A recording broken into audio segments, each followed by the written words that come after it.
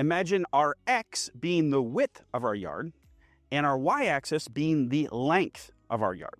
And we're going to imagine our Z-axis as the height of our grass.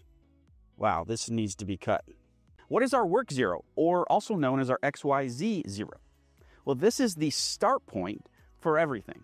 Everything works off this one origin point. Next is our CAD software. This is where we draw our shapes, also known as vectors. And next is our CAM software. This is where we set up toolpaths.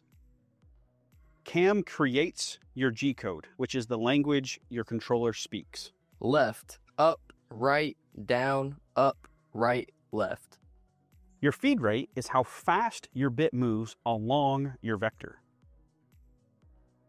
Your speed is how fast your bit is spinning. Together, these make feeds and speeds.